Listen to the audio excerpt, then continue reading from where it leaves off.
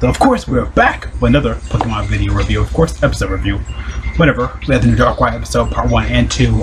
It's kind of a little bit of an arc revolving around Dawn coming back in the anime, which isn't that bad, but it's also like, really, I don't know, because I feel like in Universe she was actually really good coming back. You know, we just got her at Sinnoh, but then it's like, there's really no point of journeys, but at this point I feel like it's confirmed for getting everybody back. We just got Iris back not long ago. I really haven't got like main Max back. That actually would have been really good. But at the same time, they do go to Helmet a lot. I guess a lot of people really want this. It's weird because I really didn't feel like Dawn needed to come back in my opinion though. Because again, her Black and White debut was her coming back was like really good in my opinion. But this one, I don't know. Just I feel like it was kind of like a little bit forced. Like it was, I feel like it could have been a really good episode regardless of Dawn coming back because I feel like she really didn't need to be in the episode. I'm not being biased or whatever because I still like Dawn, but I'm just saying my opinion though, of course. But yeah. He actually does. I'm really hot though. I did take a shower. I'm fairly cool. So yeah. Of course though we got the episode review and stuff like that. Go over, skim over really quick though. So of course we start out with Sinnoh in the Sinnoh forest area. It seems like Team Rocket is after Cresselia for some odd reason though. I don't know. It's like they're just after her. Or Age or whatever. Because I know like Gingerless and stuff like that. I don't know. It looks like a girl. I don't know in my opinion. Of course we see Darkrai, the figure of Darkrai, of course. Still love Darkrai. Yeah, we see it kind of in the shadows, chasing after it.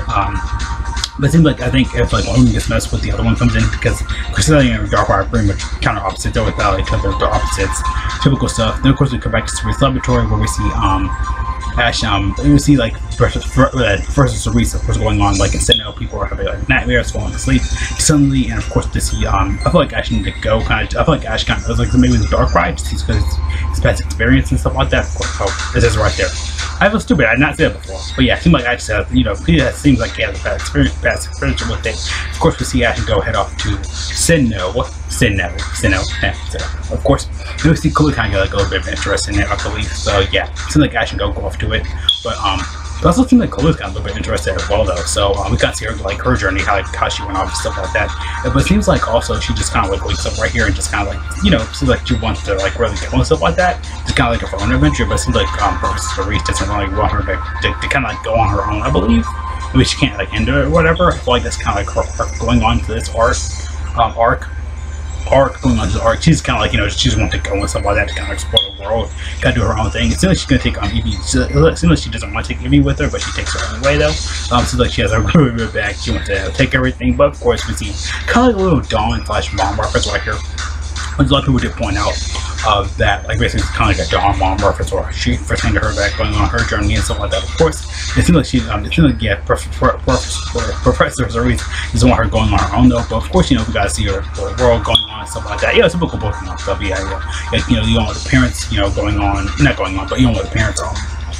You know, overworrying and stuff like that. They don't want them doing stuff on their own, even though you have two 10-year-olds going on the world by themselves. But I feel like they kind of like Ash, you know, Ash and Coco go on though, so maybe they wanted to kind of their own thing going on right here. So which is honestly not that bad. So yeah, of course we see Chloe kind of get lost, you know, going on like the traveling guide and stuff like that. Of course, you know, being familiar, you know, just going on and stuff like that. Of course, I also see Dawn's mom, you know, her being a coordinator. It makes sense she would go in the news, which is kind of cool though. I kind of like that though.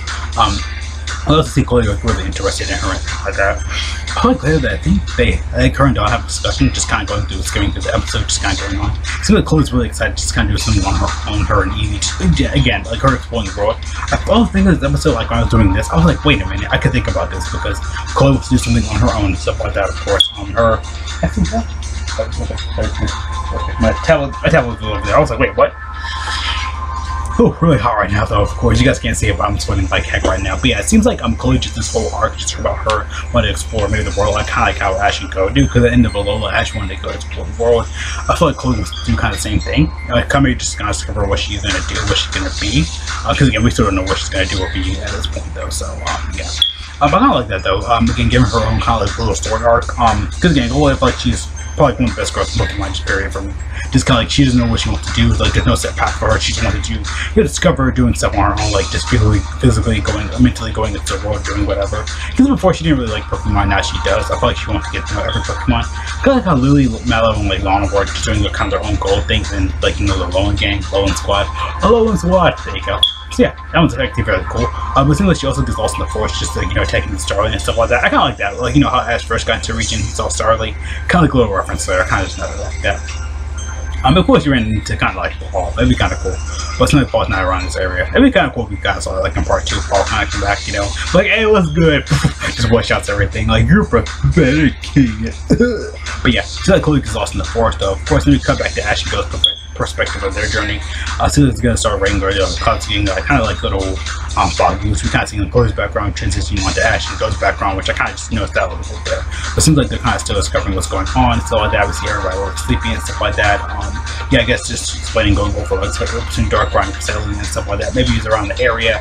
Ash and Go sort of kind of figuring out like what they're doing and stuff like that. Then it comes to get another Team Rocket scene where they're kind of sort of discussing their Sinnoh plans. Like they're gonna take over Sinnoh, and not take over, but they're going on with Sinnoh. It seems like they have like their, you know, kind of like, you know, basically being like, yeah, just stay out, little, like, get out of our plan, we'll do our own thing.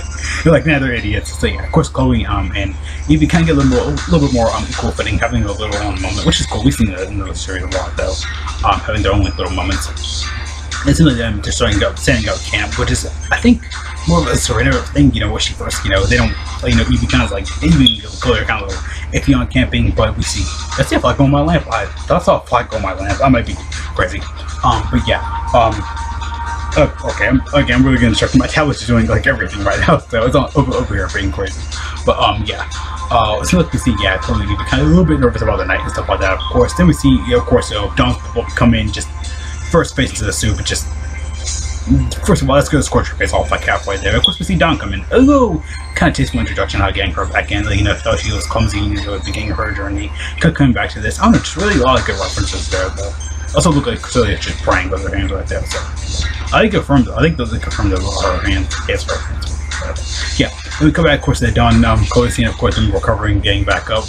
But kind of a little bit funny, though, we introduce Dawn back in and stuff like that, of course, talk about their journeys, their perspectives and stuff like that. Really good moment, though, I actually do like it, though. I guess Dawn talking about her being a top coordinator and stuff like that, while Chloe just, you know, again, really interested and stuff like that. But it's a really good moment. I actually like this moment right here, just them talking about their dreams and stuff like that.